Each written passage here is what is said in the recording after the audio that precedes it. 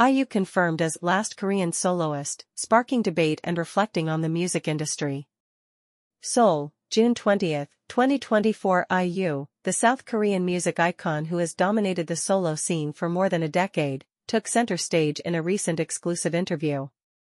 In the interview, IU accidentally brought up the title of The Last Korean Soloist, which sparked various reactions among K-pop fans and music industry observers.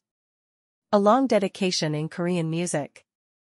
IU, whose real name is Lee Ji-yoon, has built a reputation as one of the most influential solo singers in Korean music history. Her debut in 2008 with the song Lost Child not only introduced her incredible vocal talent but also marked the beginning of a journey full of accomplishments in this competitive industry.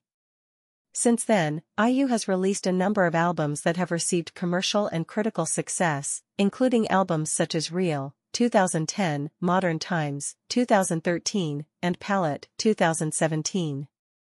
Each release is not only well received by fans, but also solidifies his position as an artist who can adapt well to changing musical tastes and trends.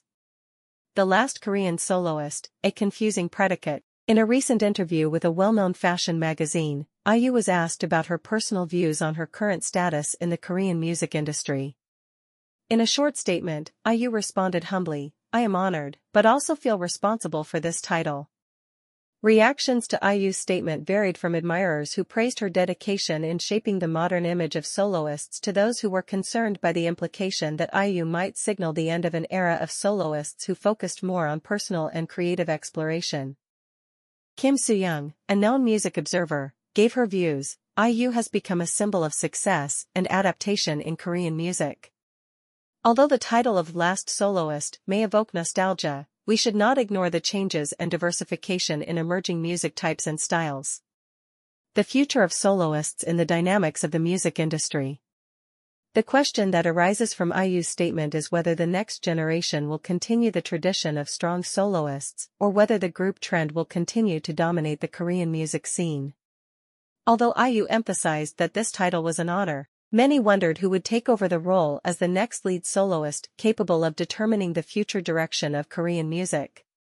As the music industry continues to evolve, both through technology and social change, the future of soloists like IU will depend on their ability to adapt to change and take advantage of new opportunities as they arise.